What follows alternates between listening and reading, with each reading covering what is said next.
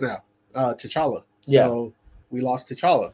Captain Marvel is always fucking going off somewhere. She's somewhere. So yeah. And she's got I guess that new mini is coming, the Marvel Girl or Ms. Marvel or whatever. So I haven't seen that one yet, but yeah. So they're trying to showcase these characters. Yes, it's probably not the show we wanted, but it's just to show another powerhouse in there. And here's the thing too, right? Double A, it's like you've got this format, this platform, Disney Plus. It's like, what do people want on there? They want Star Wars and they want Marvel shit. You know what I mean? It's like that's exactly what I want too. I'm like, give me Moon Knight. That was a great show.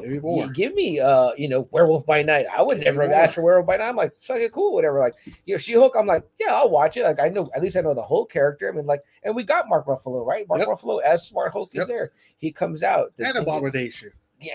Tim Roth is back. Yeah. You know what I mean? It's like that's fucking great. And he looks like the Abomination. Yeah, like from the comic books. They fixed that minor